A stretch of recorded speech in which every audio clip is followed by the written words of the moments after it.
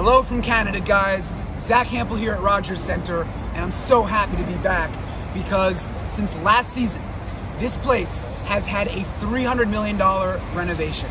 The outfield seats used to be really annoying, the whole configuration. Now it looks amazing. So it's gonna be crazy, bobblehead giveaway, but really looking forward to batting practice and everything else that follows. So let's head inside, eh? I was there online this morning, Steven.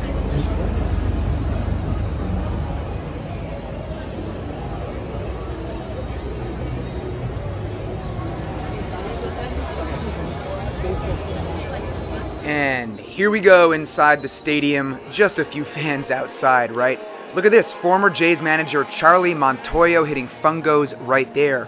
And I decided to post up here on the first base side, hoping that the White Sox might toss a ball. So here I am jumping up like an idiot, trying to get the players' attention. And yeah, it wasn't exactly working. So players starting to play catch right there. I'm just standing around thinking, boy, I really picked a bad day to be here with this bobblehead. So there's Joe Kelly and Mike Clevenger. I'd sure love to eavesdrop on that conversation. And yeah, the frustration was continuing. Look at the new configuration here. That's a standing room area, so people rush to get in there. And right here, that section of bleachers is also designated as general admission, so it gets packed early. You'll see that area in lots more detail in just a bit. Signing autographs from here, trying to keep an eye on the field, but not much happening, just some White Sox goofing around a bit. And look at this, Dylan Cease chucks a ball up. I was late to get there. That's me scampering through the seats. I really had no chance, so I gave up on the seats in foul territory, headed through the crowded concourse, and stopped to take a quick peek at the bullpen from above, but I'm not going to show that to you yet. But wait, it's coming. So just look how crowded it is, heading down into the seats out in right field, right center. And I turn to the left here again. You can see this bleacher section. People are sitting down, filling the seats at the start of BP. Very strange sight. So this, I think, is Andrew Vaughn in the cage, and pretty sure this is Luis Robert Jr. just crushing one to center field. This ball went over the batter's eye, and the fans there dropped it. Look at the player's reaction. He's like, come on, what are you doing up there? So here I am, sort of stumbling around for positioning. This home run gets caught in traffic. I mean, I was so stressed at this point. For BP to be this crowded at the start, as you see the new look bullpen, I was convinced that I was going to get shut out. But look at this. I slipped down into the corner spot thanks to these guys who were so nice and let me stand there. So I told them, as you see the view in the first row, that if I caught a ball there, I would give it to them.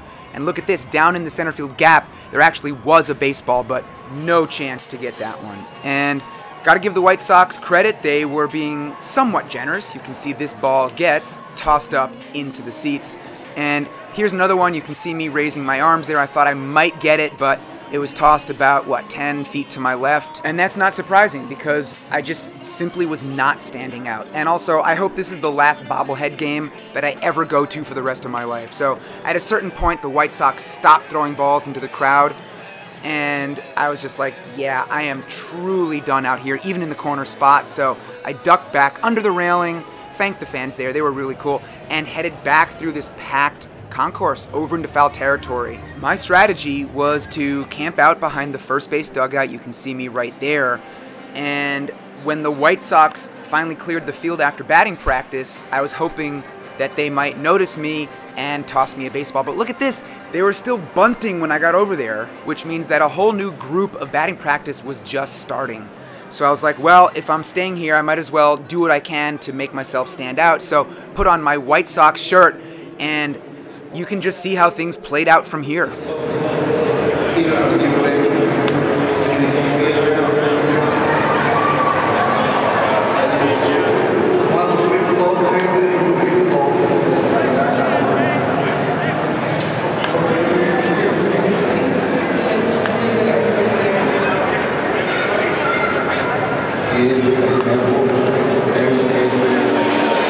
Well, that was a tactical mistake on my part, heading over to the dugout as quickly as I did. Should have stayed in the outfield longer.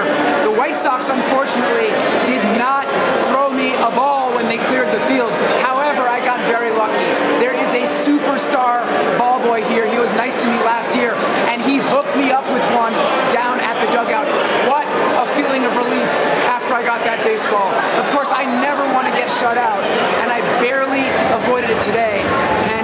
baseball, by the way, is very lightweight. I normally give away all the balls, but I want to keep this one because it is so light. I'm going to take it home and weigh it, and I'm going to put the weight of the ball right here on the screen. Balls are supposed to be just a little over 5 ounces, so we'll see. I think it's going to be under 5. And by the way, I'm hanging out here in the concourse trying to shout to you guys because it's so loud in the seating bowl.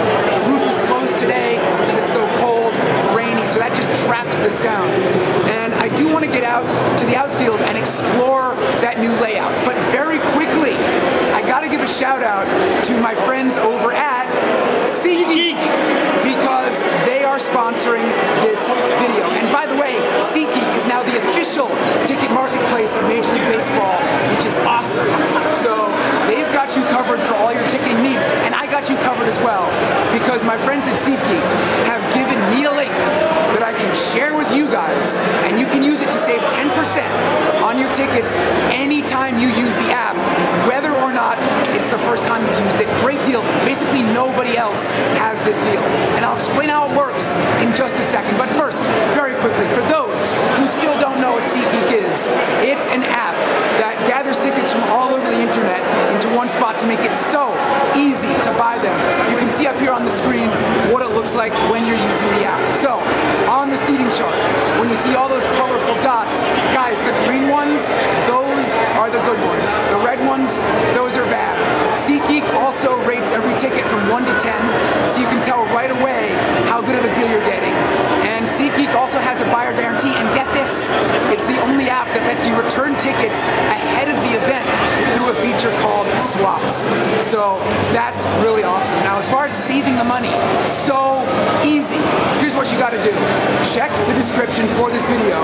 You'll find a link there, and when you click it, just sign in or sign up for SeatGeek, and the savings will be applied automatically to your account. So again, click the link in the description to save 10% anytime you use the app. You guys gotta take advantage. SeatGeek is the #1 rated ticketing app. It's been downloaded, you ready for it? More than 28 million times, and every day on SeatGeek there's more than 70,000 events. So obviously Blue Jays tickets are there, all baseball tickets, all sports. You want to go see a concert, go to a festival, check out a comedy show, anytime you're going to buy a ticket, check out SeatGeek first. And what I'm going to check out now is that new outfield configuration.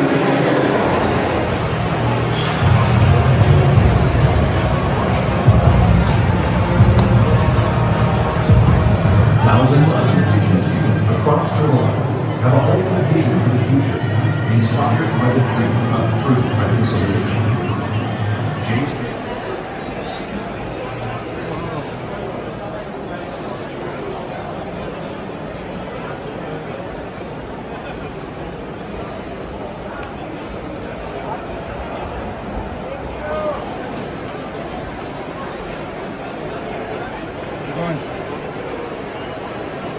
Have a bunch of this year.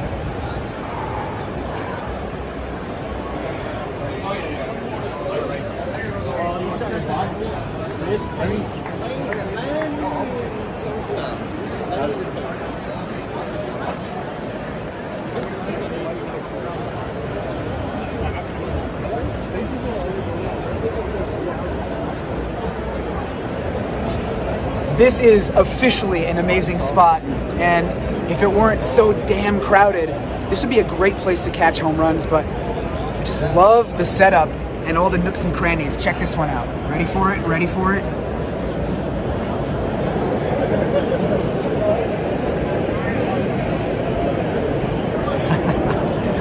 That is pretty sweet.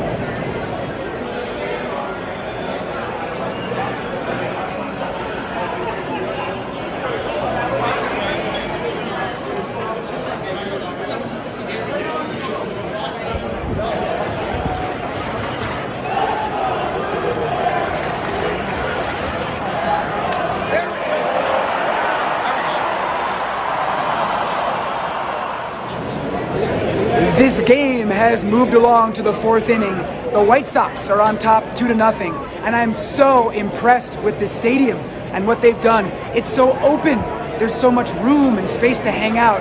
Speaking of which, look who I'm hanging with.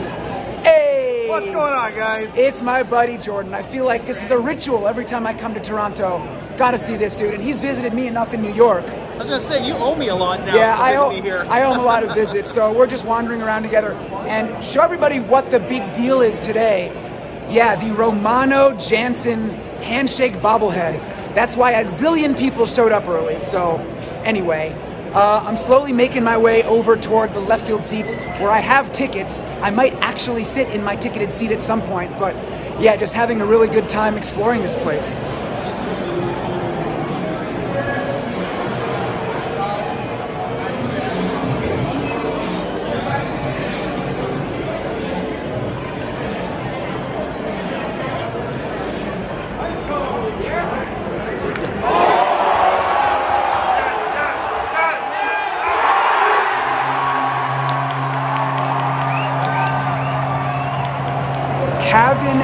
With a 3-run homer right there to put the Jays on top 4-2.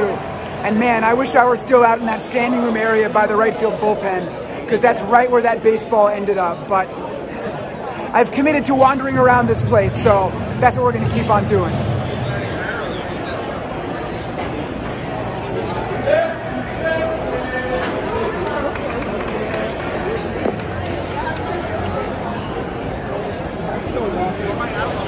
You know, I'm getting some target field vibes from that right angle standing room area down the left field line. But anyway, for right now, heading to the 7th inning, Jays are still on top 4-2, and the time has come for me to check out my actual ticket, which is down in there. So I'm going to finish up the game, last 3 innings in those seats. Let's do it.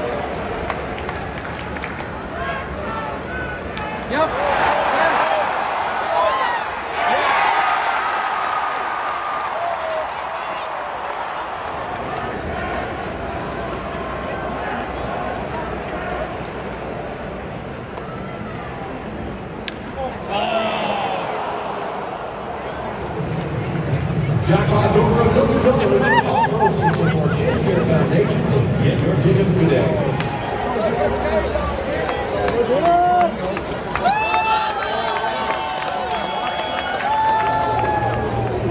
This day was rather stressful for me at the start with the huge pregame crowd, but it ended on such a high note, being close to the Blue Jays bullpen for the last few innings, and I especially loved getting up close to their closer, Jordan Romano, when he entered the game in the 9th inning. That dude is a fan favorite here, and this place always goes nuts when he enters the game. Cameras following him, lights flashing, and the Jumbotron paying tribute on top of it all. And he got the job done easily, retiring the White Sox in order to nail down the save. So this was a very convincing win tonight by Toronto. They did fall behind early, but scored 5 unanswered runs to win this game by the score of 5-2.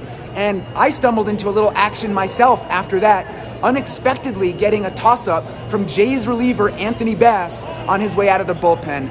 That one felt really good, not just for me, but I assume also for the young fan that I handed it to. And so that was my second baseball of the day. Not a huge numbers day. Could have predicted it. I did predict it. It's a bobblehead game. That obviously was going to make it tough, but I avoided the shutout. And again, this whole day, this video, it wasn't about piling up big numbers. It was about exploring this stadium. And you can just see it behind me. You know, the groundskeepers, they're watering down the mound. What an outstanding job renovating this place, making it so fan-friendly, adding so many areas for people to hang out with any ticket. You can go and hang in these various spots where you get a great view, and can even catch a ball in certain circumstances. So thumbs up to the Jays. Thank you guys so much for watching. Oh, lifetime baseball total, 12,090. And oh wait, we gotta get the man in there. Fenway Chris. Hi everybody. We're back at it, and we will be back here tomorrow for one more video. And guys, what do they have to do in the description? Smash that like button and subscribe. Well, actually, also click the SeatGeek link and save some money on your tickets. That's it. I'm out. Bye.